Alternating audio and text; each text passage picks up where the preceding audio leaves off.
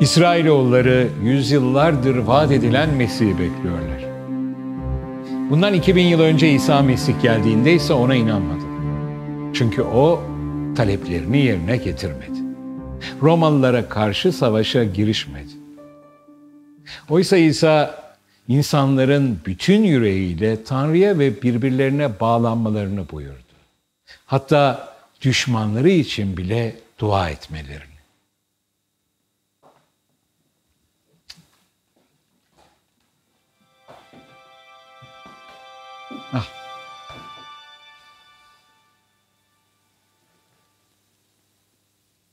Bazıları esenliğin ve barışın ancak savaş yoluyla gelebileceğine inanırlar. Oysa yüzyıllardır dünyamızı dökülen kanlarla boyamadık.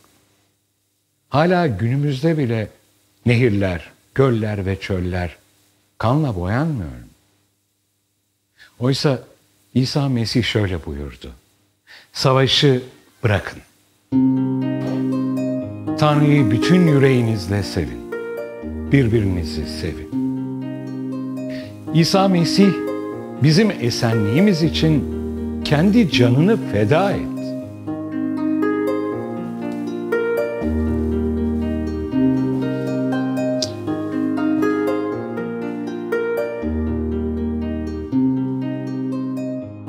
Bundan 10 yıl kadar önce Amerika'da vizem dolduğu için bir mahkemeye çıkarılmak zorunda kaldım.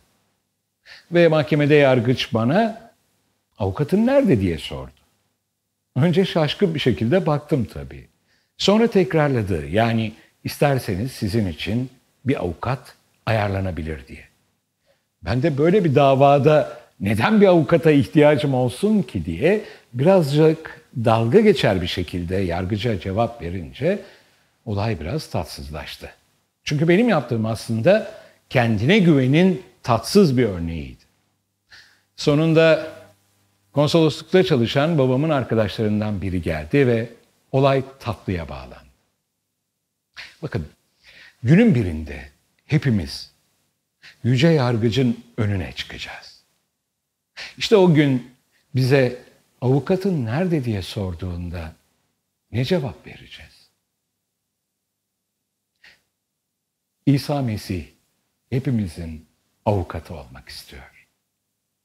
O gün yargının karşısında İsa Mesih yanımızdaysa ne mutlu bize.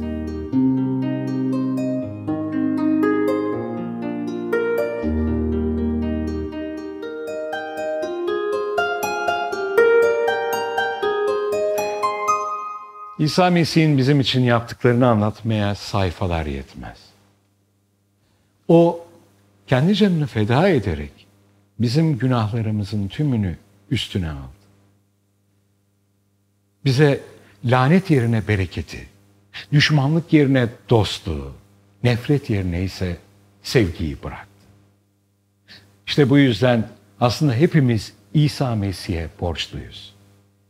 Teşekkür borcu, tövbe borcu, övme borcu, onun söylediklerini dinleyerek uygulama borcu.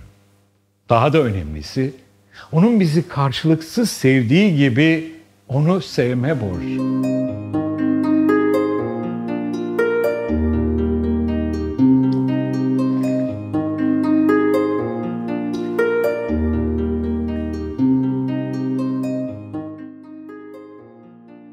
Müjde, Tanrı seni affediyor.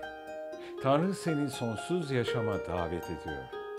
Tanrı senin en iyi dostun olmak istiyor. Mesih'in çarmıhta döktüğü kan, senin de bütün günahlarını temizler. Tanrı'yı kendi dilinde övebilir, ilahiler söyleyebilir, derdini onunla paylaşabilir, gereksinimini bildirebilirsin. Tanrı sana esenlik ve umut veriyor.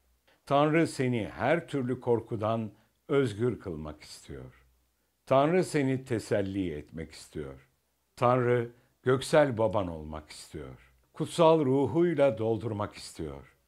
Tanrı her tür zorlukta sana destek olmak istiyor. Tanrı her şeyini bildiği halde seni seviyor.